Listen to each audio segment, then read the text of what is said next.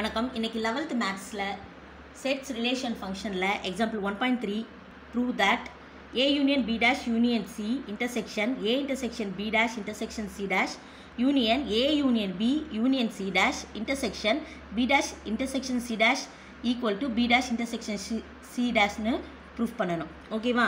So இப்போ இதை வந்து 1 எடுத்துக்கோங்க, இதை 2ன்னு எடுத்துக்கோங்க. ஓகேவா?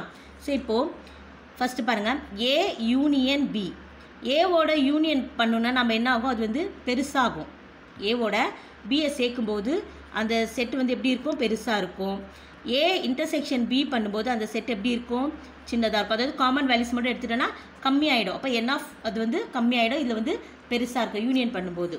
ஸோ அதே மாதிரி இங்கே பாருங்கள், இது இன்டர்செக்ஷன் இருக்குது. அப்போ இது சின்னது, இது வந்து என்னது பெருசு நம்மளுக்கு. ஓகேவா? சின்னது இன்டர்செக்ட் பண்ணும்போது கம்மியானது தான் வரும், யூனியன் பண்ணும்போது பெருசு வரும். ஓகேவா? ஸோ அப்போது A intersection B dash intersection C dash எழுதிக்கோங்க. இந்த பக்கம் A union B dash union C dash. So இது ரெண்டுத்துலையுமே காமனாக என்ன இருக்குது, ஏ காமனாக இருக்குது. ஓகேவா? அப்போது இதுக்கு சப்செட் வந்து a subset of A union B dash union C வரும். ஓகேவா? இப்போ இதை இன்டர்செக்ட் பண்ணால் என்ன பாருங்கள், A union B dash union C intersection A intersection B dash intersection C dash. இதை இன்டர்செக்ட் பண்ணால் என்ன வரும், ஸோ சின்ன நம்பர் தான் நம்மளுக்கு வரும். ஒரு இதோட இன்னொன்று இன்டர்செக்ட் பண்ணும்போது சின்ன வேல்யூஸ் தான் வரும். ஸோ இப்போ இங்கே எல்லாமே இன்டர்செக்ட் ஆகிருக்கு. அப்போ சின்னது எது, இதானே. ஸோ அப்போ இங்கே என்ன ஒரு answer, A intersection B dash intersection C dash இதுக்கு வரும். ஓகேவா? ஸோ செகண்ட் ஒன் அடுத்து இது எடுத்துக்கோங்க. இதில் சின்னது எது, B dash intersection C dash தான், பெருசு வந்து யூனியன். அப்போ A union B union C dash. இது ரெண்டுத்துலேயும் காமனாக என்ன இருக்குது பார்த்தீங்கன்னா, சி டேஷ் காமனாக இருக்குது. அப்போ B intersection C dash subset of C subset of என்ன வரும், A union B union C dash. ஓகேவா? இந்த சப்செட்னா இந்த சியோட வேல்யூ இதில் இருக்குது, கண்டெய்ன்டு, அதுதான். ஓகேவா? கண்டெய்ன்டின் அந்த மாதிரி. ஓகே, இப்போ இதை இன்டர்செக்ட் பண்ணோம். A union B union C dash intersection என்ன கொடுத்துருக்காங்க, B dash intersection C dash. ஓகேவா? இப்போ என்ன பண்ணணும், இன்டர்செக்ட் பண்ணால் ஸ்மால் வேல்யூ தான் வரும். அப்போ இதில் எது ஸ்மால், இதான ஸ்மாலு. அப்போ என்ன வரும், B dash intersection C dash தான் இதுக்கு வரும். ஓகே, அடுத்தது இப்போது நம்ம ஃபஸ்ட்டு ஒன்றுக்கு இதான் ஆன்சர் வந்துச்சு, A intersection B dash intersection C dash தான். செகண்ட் ஒன்றுக்கு B dash intersection C dash தான் வந்தது. இப்போ இது ரெண்டுத்தையும் என்ன பண்ணணும், யூனியன் பண்ணணும் சொல்லி நடுவில் கொடுத்துருக்காங்களா. ஸோ இப்போ அது யூனியன் பண்ணலாம். So A intersection B dash intersection C dash. ஓகேவா? ஸோ யூனியன்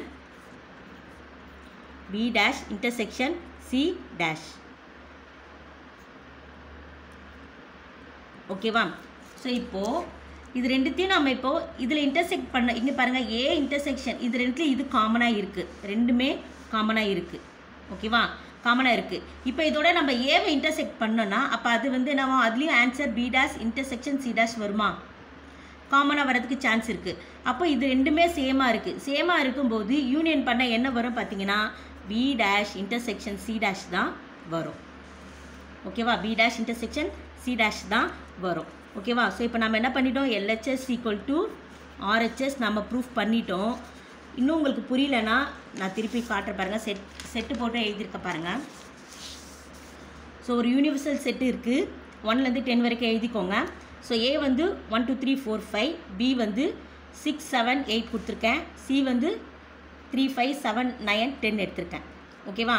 ஸோ நான் பி டேஷ் சி டேஷ் எடுத்துக்கிறேன், ஏன்னா சம்மில் வந்து பி டேஷ் சி டேஷ் இருக்கனால ஸோ நான் அதை எடுத்து எழுதியிருக்கேன். ஸோ பி டேஷ் எப்படி பண்ணுவோம், யூனிவர்சல் செட்லேருந்து மைனஸ் இந்த பியை மைனஸ் பண்ணிட்டோன்னா வரதான் பி டேஷ். இங்கே வந்து சியை மைனஸ் பண்ணிட்டோன்னா வரதான் சி டேஷ். இதில் சி டேஷ் என்னென்ன வருது பாருங்கள், 1 2 வரும், 5 1 2 3 போயிடும், 4 வரும், 5 போயிடும், 6 வரும், 7 போயிடும், 8 வரும், 9 போயிடும், 10ம் போயிடும். ஓகேவா? ஸோ இதில் 8 வரைக்கும் தான் சி டேஷ். ஓகே, இப்போது ஏ யூனியன் பி டேஷ். இப்போ ஏயும் யூனியன் பி டேஷ் பண்ணிங்கன்னா உங்களுக்கு என்ன வருது, 1 2 3 4 5 9 10 வரும். ஓகேவா? ஸோ அதோட யூனியன் சி பண்ணினீங்கன்னா இந்த ஆன்சர் வரும். ஓகேவா? இப்போ அதே மாதிரி A இன்டர்செக்ஷன் B டேஷ் எடுத்து எழுதிக்கோங்க, அதோட C டேஷ் எடுத்து எழுதிக்கோங்க. ஓகேவா? ஸோ இப்போ நம்மளுக்கு இங்கே என்ன சொல்லி கொடுத்தேன்னு பாருங்கள். இப்போது A union B dash union C intersection A intersection B dash intersection C இதை பண்ணிங்கன்னா இப்போ இதையும் நீங்கள் இன்டர்செக்ட் பண்ண என்ன வருது உங்களுக்கு 1 2 4 வருது. ஓகேவா? அதுக்கு முன்னாடி நீங்கள் RHSல இருக்க B dash intersection C dash பண்ணிங்கன்னா பாருங்களேன் என்ன வருது 1 2, இங்கே 1 2 4, இங்கேயும் 1 2 4 தான் காமனாக வரும் இன்டர்செக்ட் பண்ணலாம் RHSல. ஓகேவா? ஸோ இப்போ இதுக்கு இதான் ஆன்சர் வருது. அதே மாதிரி இந்த சைடு இருக்குது பாருங்கள், A union B union C dash அதை பண்ணுங்கள். அப்புறமா A union B union C டேஷ்க்கு பண்ணிங்கன்னா வருது intersection B dash intersection C dash பண்ணிங்கன்னா 1 2 4 வரும். ஸோ இப்போ என்ன வருது, இதை ரெண்டுத்தையும் இந்த 1ஐயும் 2ஐயும் நீங்கள் இன்டர்செக்ட் பண்ணால் 1 2 4 தான் உங்களுக்கு வரும், அதாவது RHS. ஓகேவா? இது நீங்கள் ரஃப்பாக நீங்கள் எழுதி போட்டு பாருங்கள். ஓகேவா? ஸோ இந்த கான்செப்டில் இதில் இருக்கிறது தான் நம்ம இங்கே வந்து இப்போ ப்ரூஃப் பண்ணியிருக்கோம், வேறு ஒன்றுமே இல்லை. ஓகேவா? இந்த வீடியோ உங்களுக்கு பிடிச்சிருந்தா லைக் பண்ணுங்கள், ஷேர் பண்ணுங்கள், மறக்காமல் இந்த சேனலை சப்ஸ்கிரைப் பண்ணுங்கள். தேங்க்யூ.